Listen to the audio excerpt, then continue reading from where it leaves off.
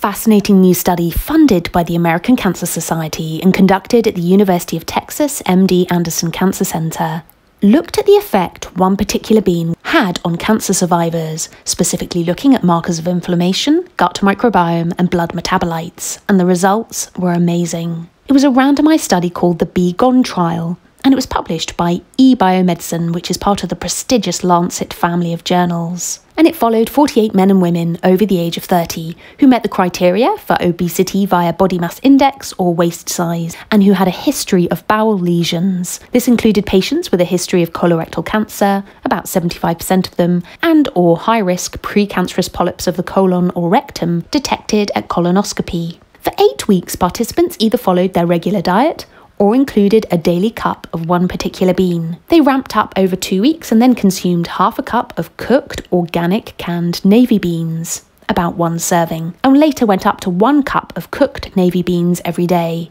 for the remaining 6 weeks of the intervention phase. White navy beans are known here in the UK as haricot beans. Every 4 weeks, participants provided stool and fasting blood samples to assess shifts in the gut microbiome as well as host metabolites and markers.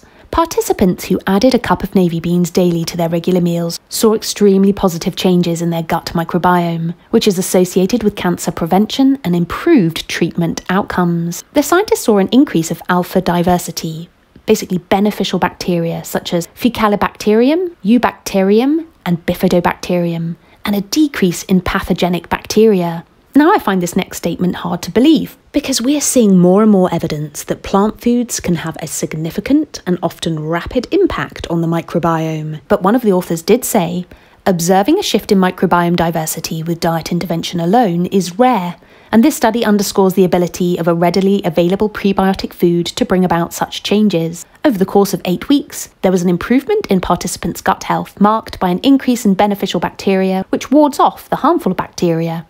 The researchers also saw adjustments in something called proteomic biomarkers, which relate to inflammation, intestinal and systemic immune response.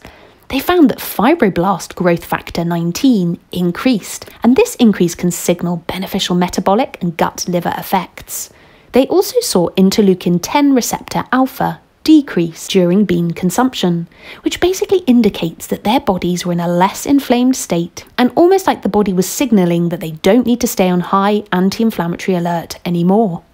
For people who have had or have colorectal cancer, disturbances in their normal microbial balance causes inflammation and can affect survival. Even after cancer treatment or precancerous polyp removal, a poor diet and an unbalanced gut microbiome can have negative effects on prevention efforts for both cardiovascular disease and cancer. Small white navy beans were chosen specifically because they're full of gut-supporting fibres, amino acids and other nutrients, which can help the beneficial bacteria in the colon flourish, supporting immune health and regulating inflammation. Another author said, the beans did not appear to induce gut inflammation or seriously impact bowel habits, which is crucial for colorectal cancer survivors and patients. However, once participants stopped eating the beans, the positive effects faded quickly, highlighting the need to educate patients on how to maintain healthy habits. In this next video, we learn about one of the most surprising and unexpected anti-cancer vegetables. To view it, you can click the middle of the screen now, or it will be pinned to the top of the comments below.